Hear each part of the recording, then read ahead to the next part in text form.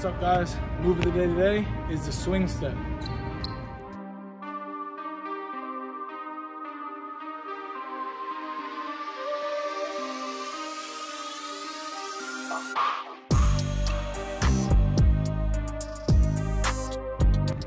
So this move is really effective when you're in transition.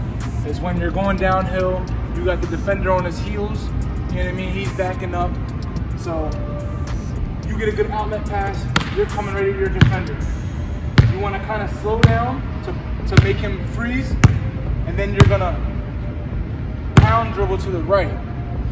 When you pound dribble to the right, you're gonna bring the ball above his head, take 2 steps, and get to the rim. When you slow down, it's gonna make him freeze, and then you're gonna shift your body to the right, and then use this next move as a gather step to set up your last 2 steps to get to the rim.